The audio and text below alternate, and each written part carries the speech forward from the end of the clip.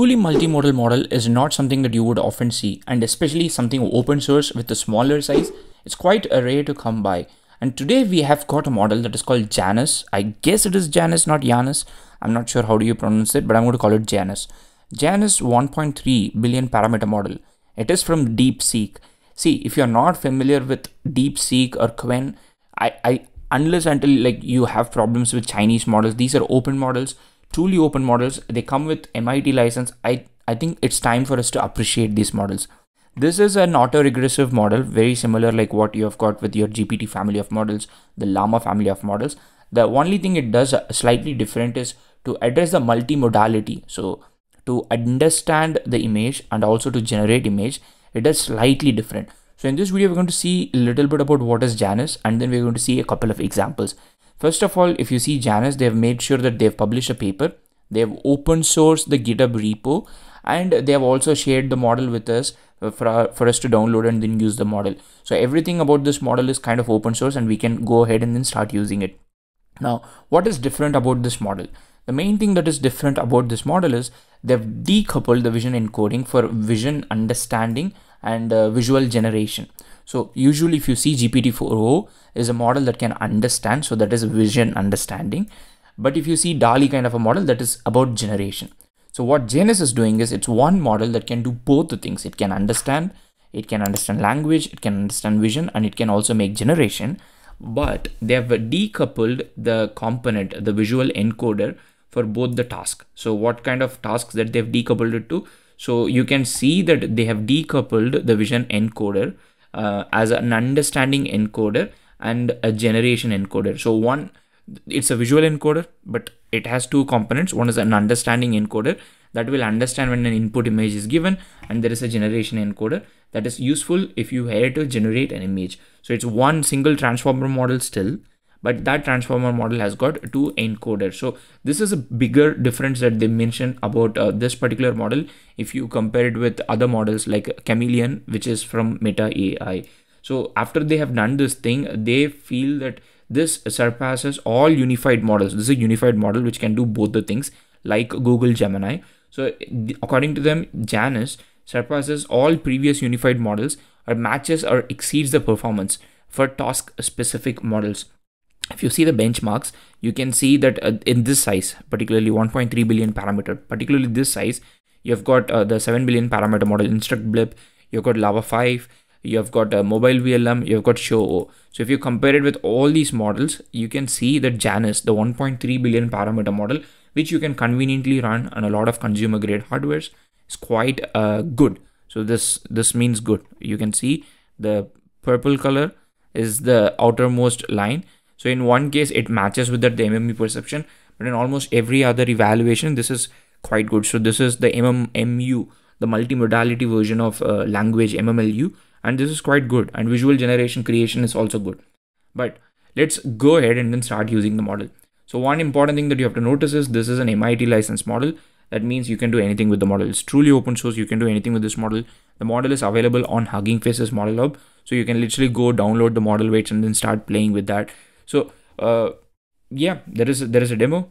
The demo is you can upload the image and you can say explain this meme. So this is a simple image that they gave as part of an example. Decoupling visual encoding, single visual encoder.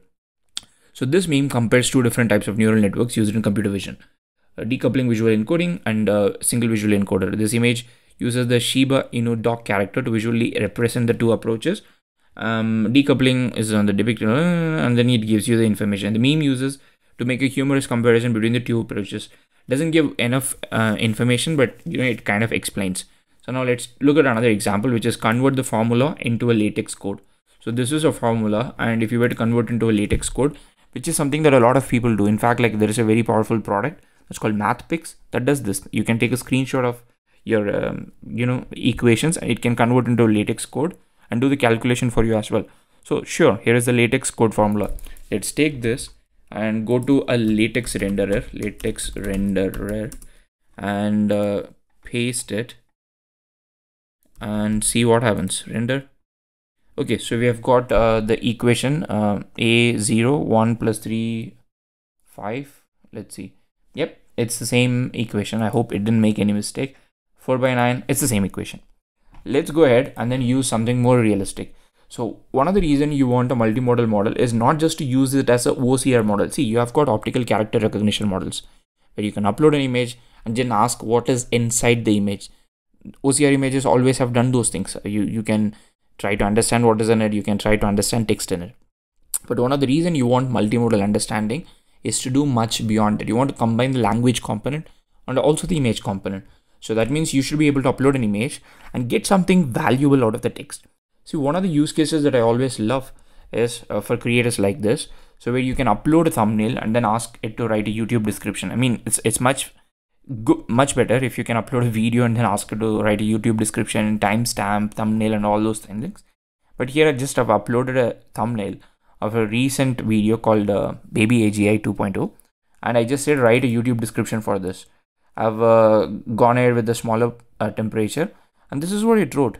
I mean, it doesn't have any internet information about what is Baby AGI, but still it does a pretty good job of introducing Baby AGI 2.0, a comprehensive guide to AI powered language assistant. In this video, so it understood this is a video because I said YouTube description.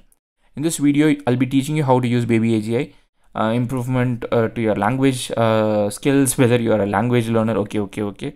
It's a language improvement. So it doesn't have the knowledge about Baby AGI 2.0, but imagine you're giving something where it has some information. So it's going to be extremely helpful when you were to give this and then ask her to do something. So for example, another thing I can do is write a tweet. Give me a few viral tweet examples of this video. This is about a new AI framework for autonomous agent creation. I want to intentionally leave that typo there. So let's see if it can catch that it is autonomous. So again, like I said, you want a multimodal model. You want multimodal understanding. Oh, it just did this. It didn't give me a tweet, bro. Give me a tweet. Okay, maybe LinkedIn post. Okay, I shouldn't have said example maybe. Let's see what happens now. This is about a new framework for autonomous agent creation. So one of the things that you want multimodal model is to be able to do what I'm doing right now. Give an image, get something. Yeah. Okay, you can see it's going on repeating mode. That's primarily because the model is small.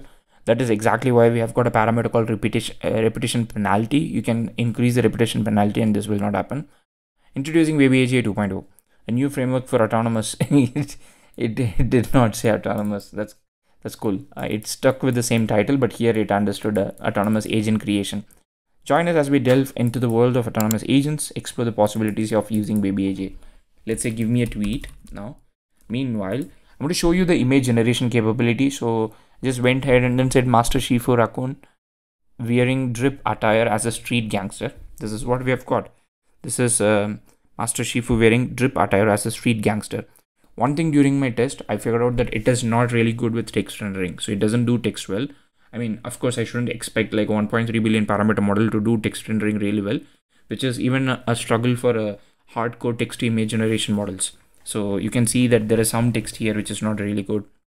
I'll go ahead and give this particular one, which is a cute, adorable baby fox with a big brown eyes and a bunch of information. So one thing you can also do is you can upload an image, ask it to create a prompt, and then give that thing. Hey everyone, I'm excited to share some news about BAGI 2.0, create autonomous agents without coding. So it managed to give me a tweet based on this particular image. And you can always, change the image, play with that. It's quite exciting to see what it can do. So we have got the image here, a cute, adorable baby fox. So the image quality is, to be honest, like it's not like something that you can use it out of the box. So let me say a cute baby adorable fox as a sticker. Let's see. So you would want this kind of model primarily when you, especially for image generation, something that you want to create, not a very high quality, something like a sticker, something like, a branding that you want to use, not necessarily like a full-fledged high quality flux like picture. I think we'll get there. Definitely not with 1.3 billion parameter model. It's decent. Okay, it's not quite bad. So you've got a bunch of examples. I wouldn't I wouldn't say these are great, but I think for a 1.3 billion parameter model, ideally I shouldn't complain. It's like me buying an Android phone for a less than $100 and then saying that it doesn't have a optical image stabilization. That is hypocritical. I would say that this is one of the best multimodal model that you can use at 1.3 billion parameter size. I think this is quite easy for you to run on a lot of consumer grade hardware. Right now I'm testing it on Hugging Face Spaces, but you can download the model weights and then use it.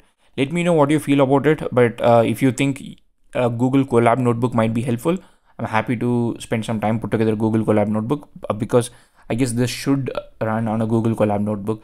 But ideally, we have got a great model thanks to Deepseek AI. Again, you should definitely check out the family of Deepseek models and Quen models. These are quite amazing models with a permissive license, and I'm really happy that these models exist. See you in another video. Happy prompting.